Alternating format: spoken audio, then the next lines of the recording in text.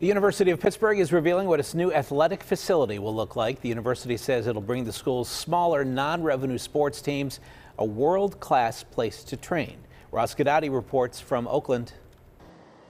According to Pitt's athletic director, Heather Like, what you see right here, this enormous construction project, will in fact, when it's done, transform the university as well as its athletic programs. It's called Victory Heights, and according to the University of Pittsburgh's athletic director, it is going to be something very special. It is really our demonstrated commitment to comprehensive excellence. Victory Heights Arena and Sports Performance Center will be roughly 240,000 square feet. In today's competitive world, everybody has invested in facilities, and across the board, not just football and basketball. Now, each one of these levels is dedicated to NCAA sports not considered revenue generating, often called Olympic sports like volleyball, wrestling, gymnastics, as well as cheerleading. And on top of it all, a green space. This space, I think people are absolutely going to love and enjoy.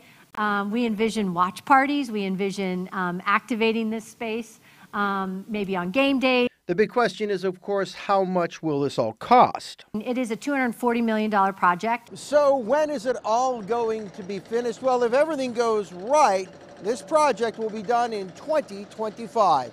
On the campus of the University of Pittsburgh, Ross Gadati, KDKA News.